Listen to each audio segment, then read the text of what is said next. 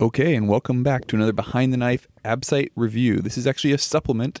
This is not planned, but a couple of my residents at my program put together a great PowerPoint, and I thought I'd share it with our listeners. So this first is attributed to Morgan Barron, who put this together to teach us for Morning Report. And then my co-chief, Geb Black, occasional guest of Behind the Knife and longtime listener and friend, updated it and made it extremely high yield for the ABSITE. So these are our ABSITE images, much requested, and we're finally coming through for you. And thank you, Jeb, for putting this together and taking us through this.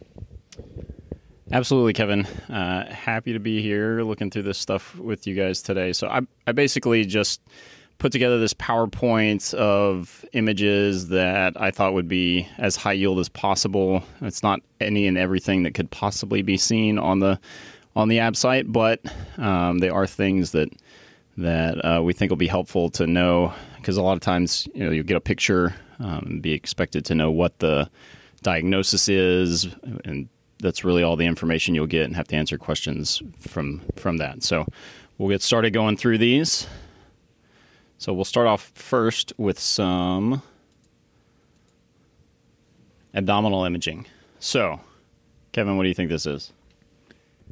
So I see a big dilated colon. There's a few things that pop in my mind are Ogilvy's, sigmoid volvulus, cecal volvulus, and maybe like a toxic megacolon.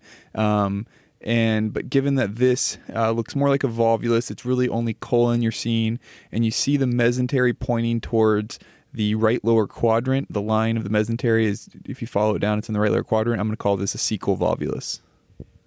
Yep, that's absolutely right. And that point about the mesentery kind of pointing towards where the volvulus is happening is one that I think we heard recently and has helped me really nail this down in my mind as well. So along the same lines, so I won't belabor this too much, but this is, you can see the mesentery kind of pointing towards the left lower quadrant in this case. So this would be the sigmoid volvulus. Right, so the kind of classic coffee bean. 2 points to clarify here. Sigmoid volvulus, you're going to decompress endoscopically as long as they're not perforated, and likely do a sigmoid resection in the same hospital, say, depending on the health of the patient. Whereas a cecal volvulus, you're going to take straight back for a resection. All right, so here's another one. What does this look like? Man, that looks like the classic double bubble sign, which would be classic for duodenal atresia. Yep, that's exactly right. So duodenal atresia, remember the associations between that and some other congenital abnormalities. That should get you at least a couple points on the test. And this will have biliary emesis. Generally, the atresia is distal to the ampulla. So what would you call this one? So I see that there's not a normal duodenal sweep, and the small bowel is going to the right, and you said this is a child with a biliary emesis. Based on those clinical cues, one of our biggest fears is malrotation. And another image that would be nice is the lateral to show that it's not going in the retroperitoneum.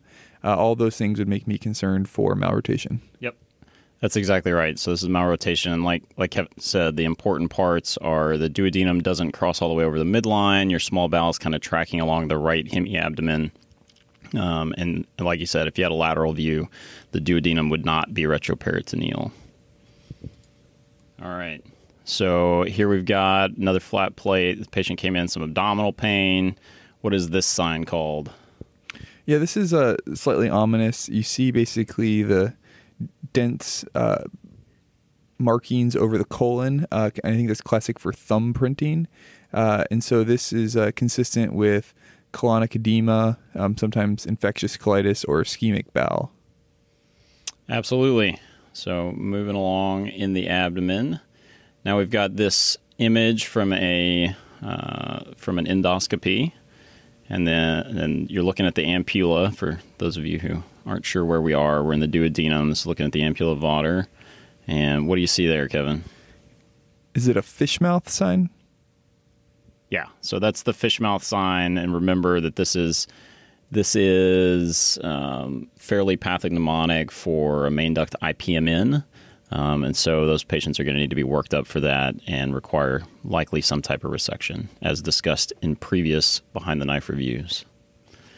Alrighty. So you got an alcoholic comes in with an episode of acute pancreatitis 4 weeks ago. Now they've got progressive nausea and vomiting. You get a CT scan. You see this. That is likely a pancreatic pseudocyst. That's correct. And they're likely going to need some type of drainage procedure based on their symptomatology. All right. Same alcoholic, or I guess a different alcoholic, had acute pancreatitis. He's got fever, chills, tachycardia, and hypotension. And now you've got this CT scan. So I'm seeing the air and the kind of necrotic appearing debris near the pancreas. So I'm concerned about infected necrotizing pancreatitis. So this patient would likely need an aspiration to confirm that this is infected. Right. So you'll get an aspiration to confirm and then likely move along with your step-up approach. Obviously, if they're not responding, they may need to go to surgery. So we're going to jump in. But I would choose, we had a long debate about this at Morning Report, but this patient, and they're not actively dying in front of you, I would place a drain. Absolutely. Totally agree. So now we're going to move into some liver masses and some common findings on CT scan. I didn't pull up any MRI images because even though I know these have characteristic MRI findings, I personally get them very confused in my mind, and I'm just better at looking at CT scans. So here we go. Here's the first one, Kevin. So you see this mass. It's got some early peripheral enhancement and some homogenization. You know, when you get into your portal venous and late venous phases, what do you think this is? Is it a hemangioma? Yep. So that's a hemangioma. And then got a slide here that's just showing you the don't get confused with this. This is a benign hepatoma or hepatic adenoma here.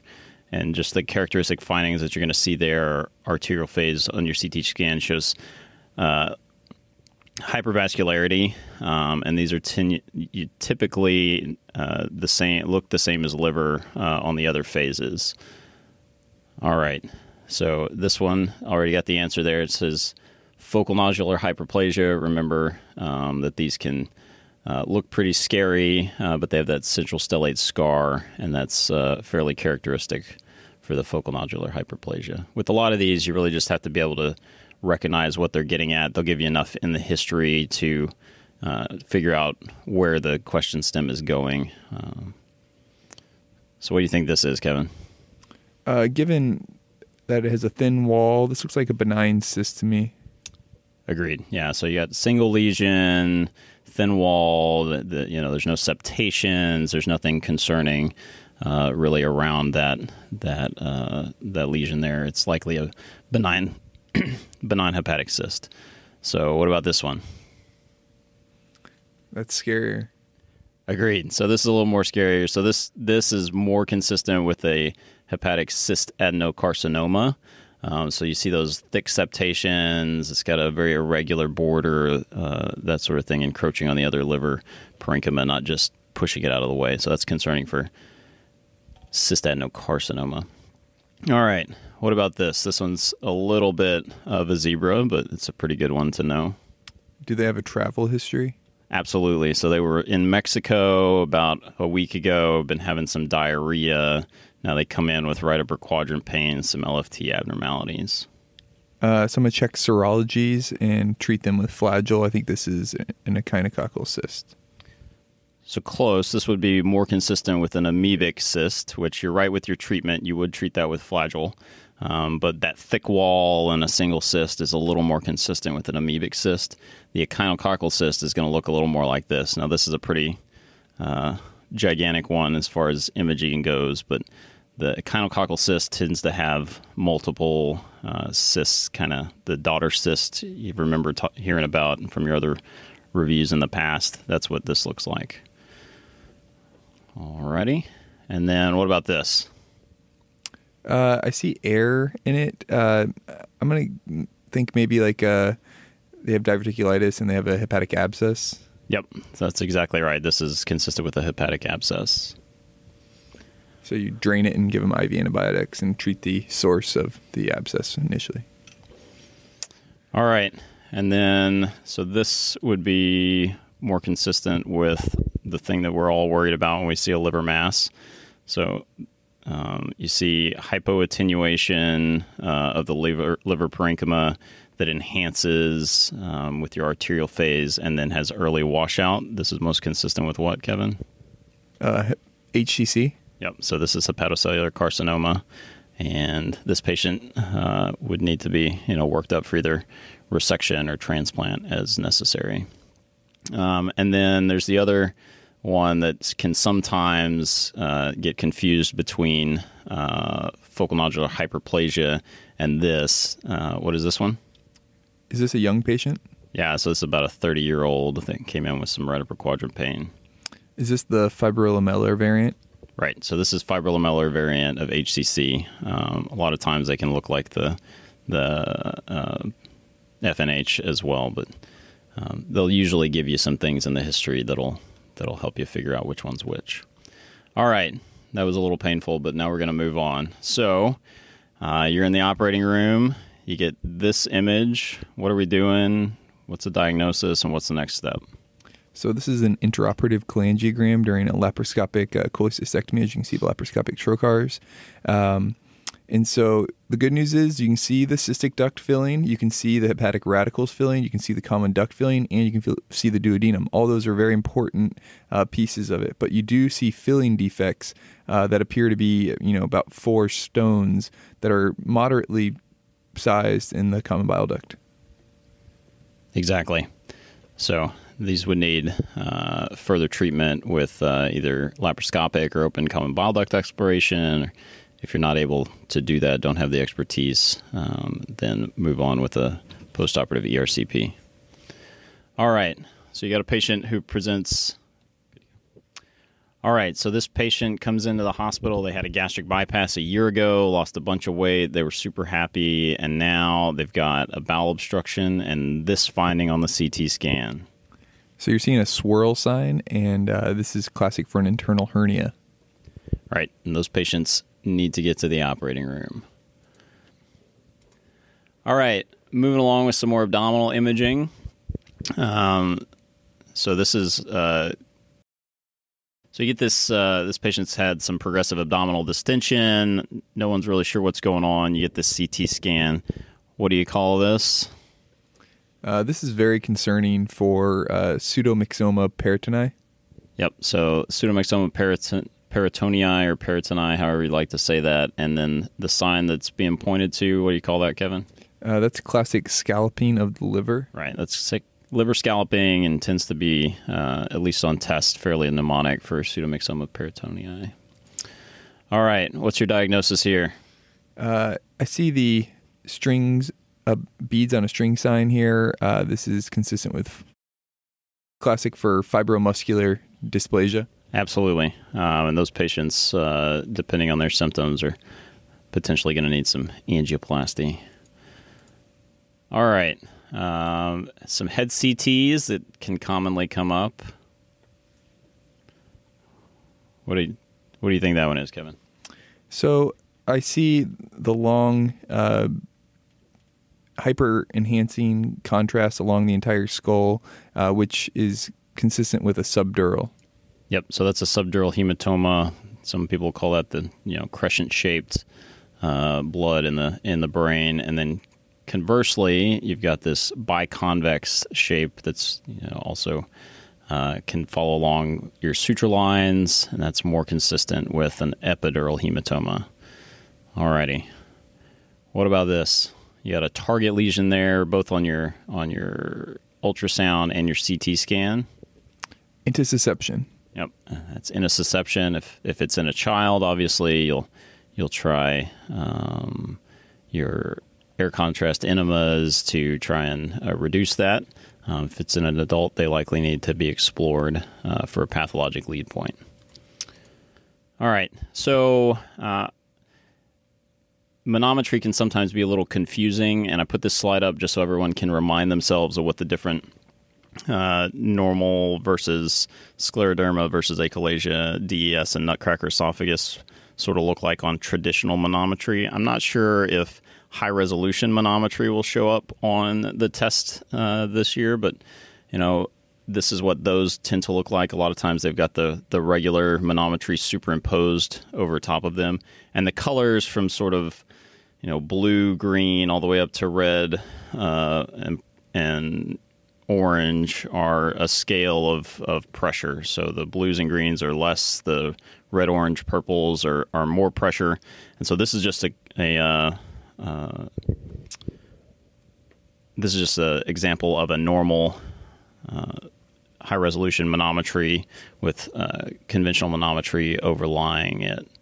So we'll move on to some of the esophageal disorders. This is normal manometry compared with scleroderma.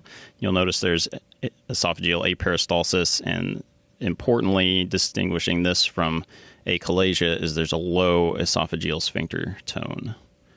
All right, so speaking of achalasia, what do you see here on this image, Kevin? So here you see the classic bird's beak. Yep, so it's bird's beak on your upper GI. It's very consistent with achalasia. And then here's what your manometry is going to look like. So you've got, fairly normal swallowing mechanisms, but then you've got absence of peristalsis in the esophageal body with sort of dysregulated contractions. And then your esophageal sphincter tone is elevated down there at the bottom. It's a little more yellow than if you go back and look at the normal one I showed you earlier. All right, what about this? So here I see a huge amplitude throughout the middle of the esophagus, and it's kind of one simultaneous one. So this would be maybe nutcracker esophagus. Yeah, so nutcracker esophagus it looks just a little bit different than this one. So this one's actually most consistent with diffuse esophageal diffuse esophageal spasm, where you've got these kind of simultaneous high amplitude contractions, and there's no peristalsis. So you just get this huge wave of contraction that never goes away or takes forever to go away. Conversely, when you look at nutcracker esophagus, it looks fairly similar to a normal normal manometry, but your pressures during the swallow are just really, really high. That's the way you distinguish that between the other two things. All right, and then this is just sort of a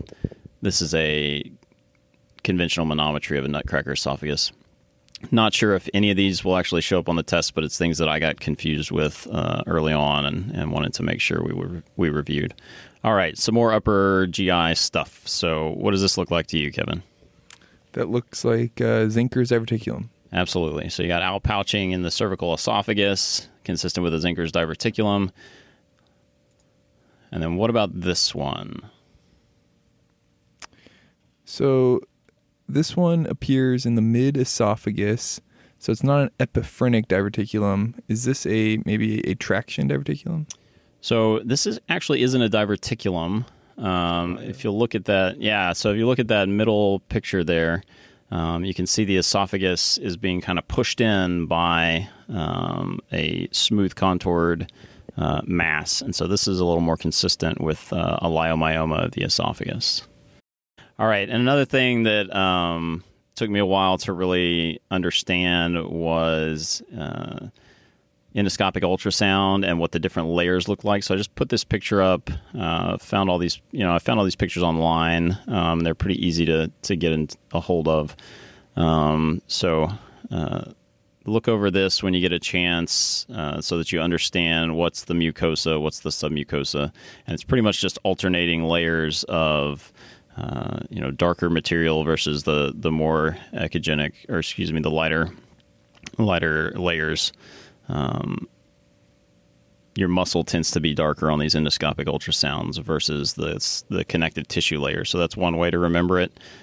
They may show you an ultrasound that has a mass that's penetrating through a layer. I'm not sure that they would get that detailed on the test, but the more you know, right? All right, Kevin. We do a lot of bariatrics here. What does this look like? So it looks like this patient has a laparoscopic gastric band, or at least a gastric band, and the phi angle looks that it is not correct in this patient. Right. So your phi angle, or we'll look at this next picture. your phi angle is important in these gastric bands, and it's the angle between a line drawn straight up and down through the spine, and a line drawn straight through the band. That should be less than 60 degrees. Some people would say less than 45 degrees to be in the right location.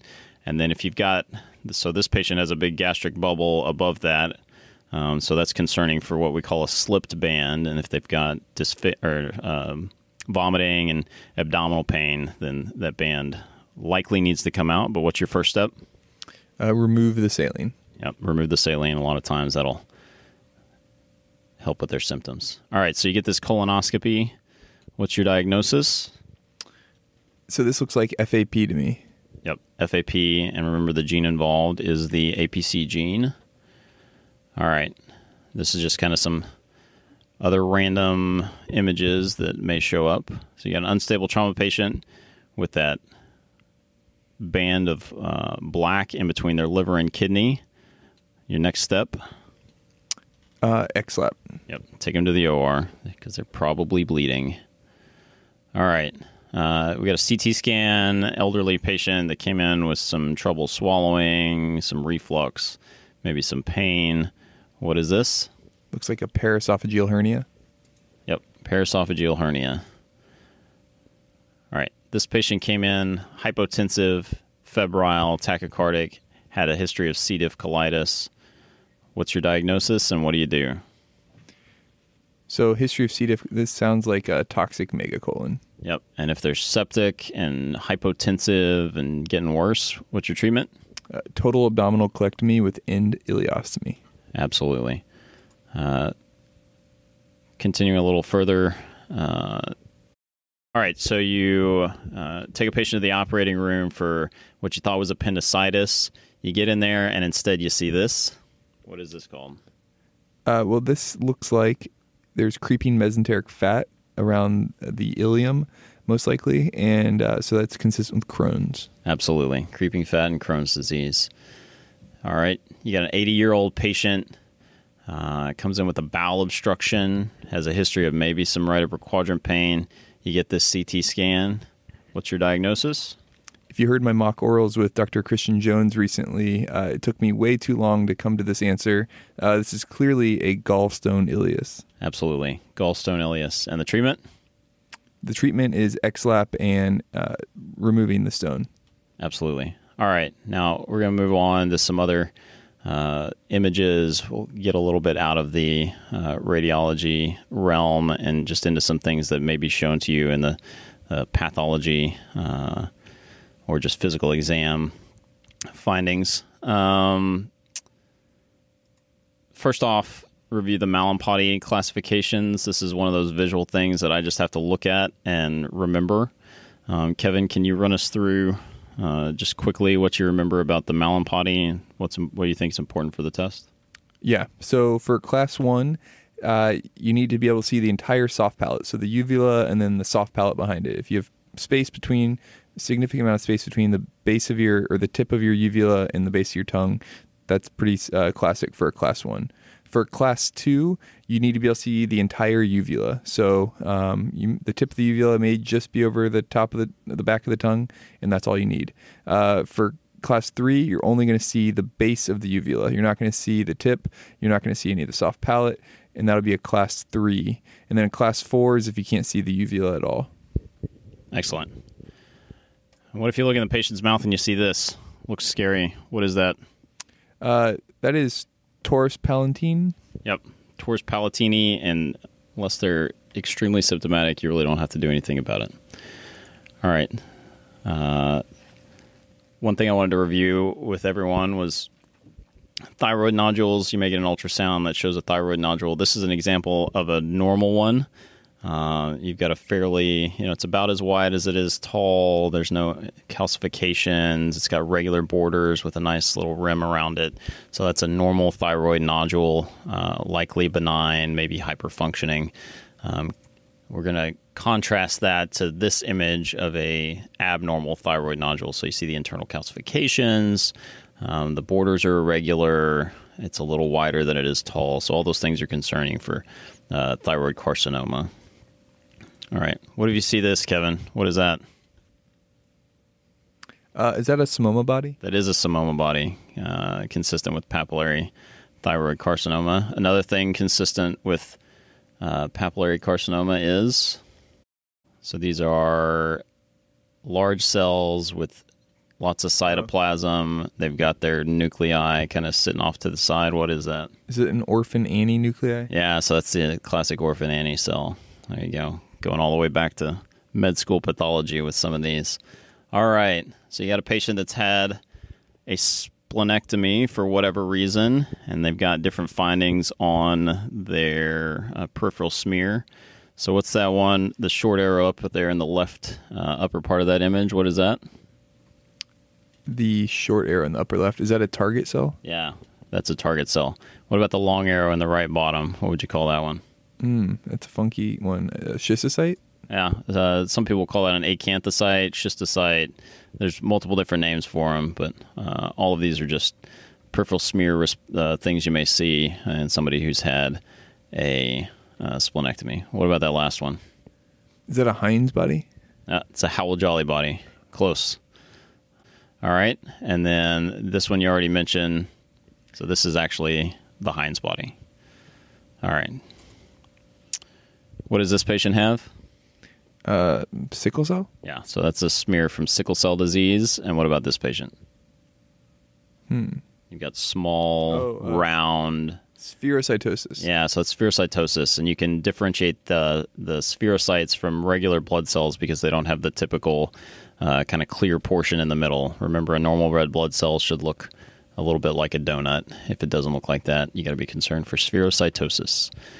All right, on to some more physical exam type findings. Baby's born. They've got this finding. What is this? This is gastroschisis. Yep, gastroschisis, and then contrast that to this finding.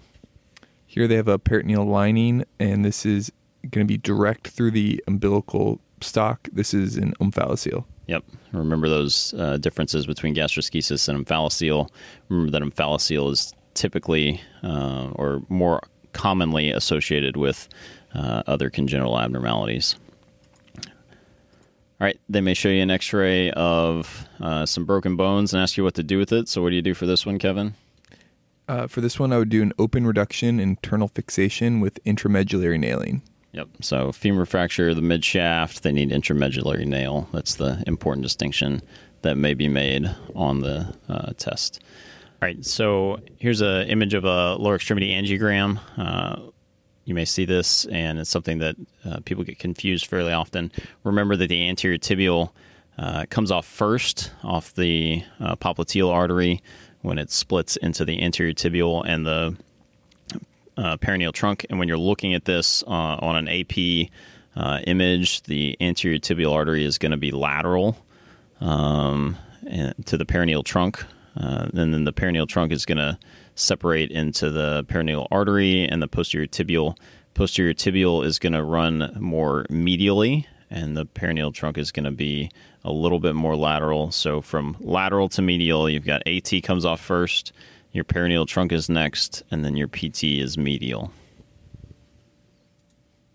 All right, Kevin, what is this? This is condyloma. Yep, so condyloma acuminatum. Just some other physical exam findings you might see. What about this one? This is a rectal prolapse. Absolutely, rectal prolapse. All right, moving on to colonoscopies. So a couple things that they may ask you to distinguish between is UC or Crohn's based on some colonoscopy imaging. What do you think this is, Kevin? So I see pseudopolyps on this, so I'm thinking this might be UC. Yep. So this is ulcerative colitis. Those are pseudopolyps. We'll contrast that here in a little bit to the cobblestoning that you see on on Crohn's disease. One of the other findings that I read a little bit about this year was hypervascularity in ulcerative colitis. So you may see a picture of that, and there's a representative image there. And so this is that cobblestoning we were talking about in Crohn's disease. You can see that there's some, just heaped up borders. It's not quite the same as the pseudopolyps, so kind of just so you know what the difference is there. What about this, Kevin? What do you call those? Are those aphthous ulcers? Yeah, so those are the aphthous ulcers that you see in Crohn's disease. All right. This is another thing that you might find with inflammatory bowel disease. This is pyoderma gangrenosum. This will about half the time resolve whenever you've treated, especially with ulcerative colitis, whenever you've treated the ulcerative colitis and taken their colon out. Sometimes you may also see this next to an ostomy. You might see a picture of that. So just so you know what those images look like. What about this finding, Kevin? This is the classic erythema nodosum. Right, so anterior lower leg erythema nodosum will typically get better with treatment. All right, moving on to some findings in breast cancer. So what is this classic physical exam finding? Is that the peau d'orange? Yeah, so peau d'orange, or however you like to pronounce that. Very concerning for inflammatory breast cancer. What about this finding? Is that Paget's? Yeah, so that's Paget's disease, this kind of scaly erythematous, almost looks just like a rash.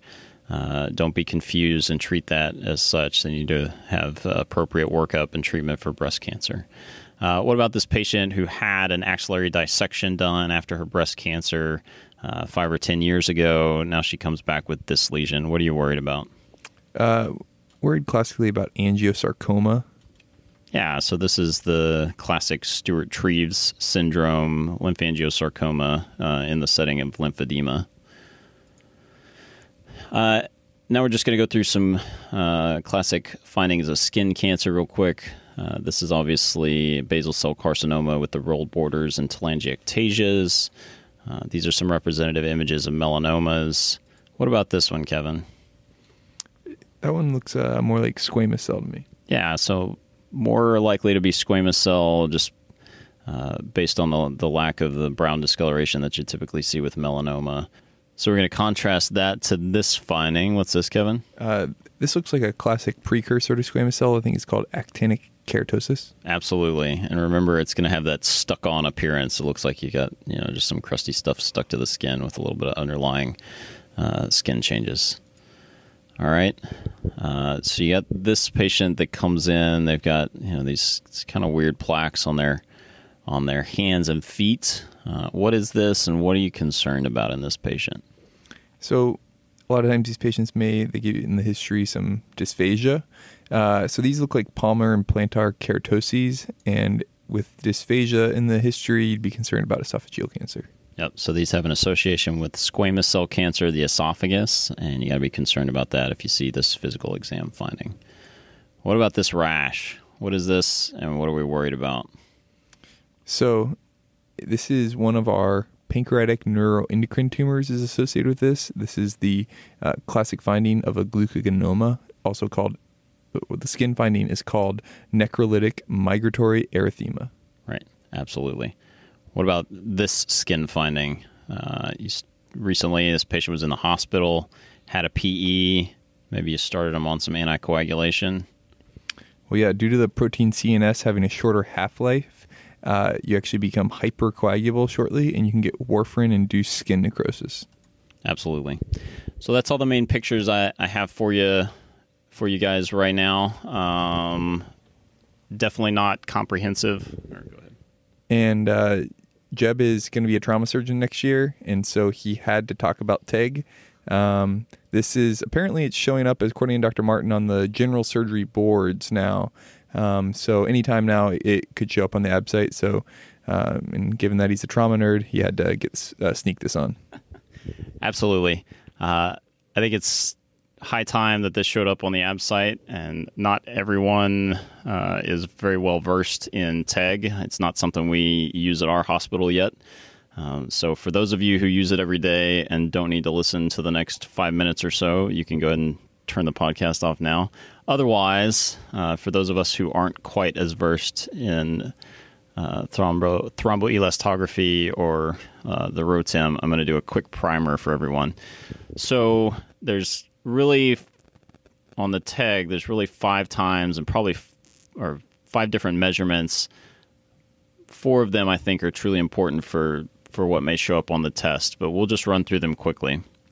So you have your R time, which typically is normal is somewhere between 5 and 10 minutes.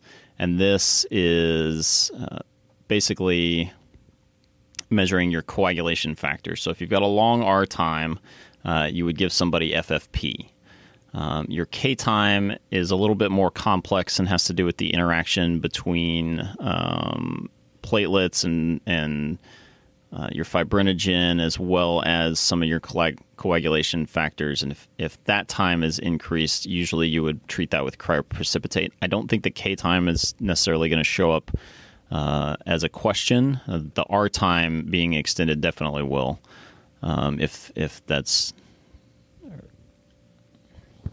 the R time being extended, I think very well could. Your alpha angle then has to do with how fast your clot is forming, and has a lot to do with your platelets as well as your fibrinogen. Mostly your fibrinogen, though. So if your alpha angle is low, you're going to give cryoprecipitate and then consider giving platelets.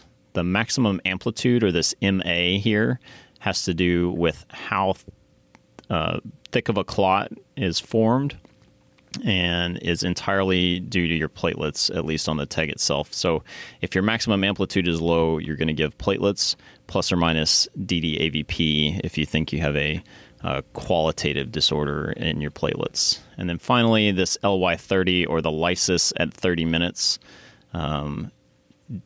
gives you an indication of how much fibrinolysis is going on. And so a normal value there is somewhere between 0 and 3%. Some sources will say up to 8% can be normal. But if that is high, meaning you've got lots of lysis going on, then you would give TXA to those patients.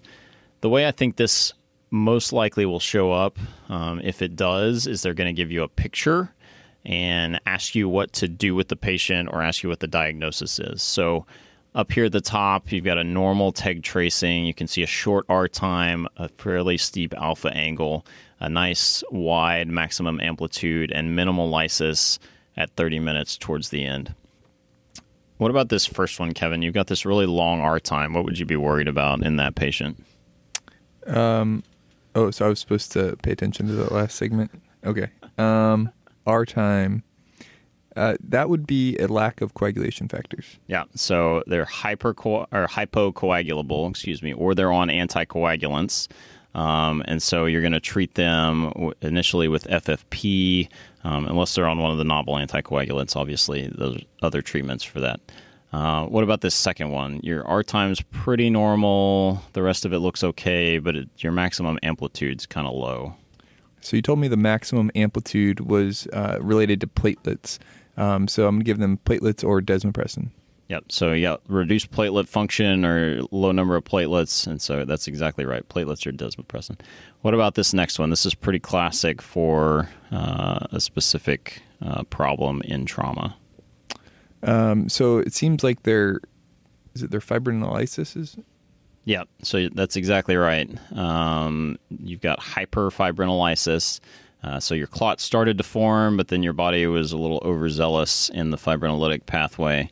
And so you're going to give those patients TXA. Just as a bonus, these last three are some other findings that you might find on TEG. If you've got a really wide maximum amplitude, as you do there, then that's just a patient that's hypercoagulable. You got to worry about why they're hypercoagulable.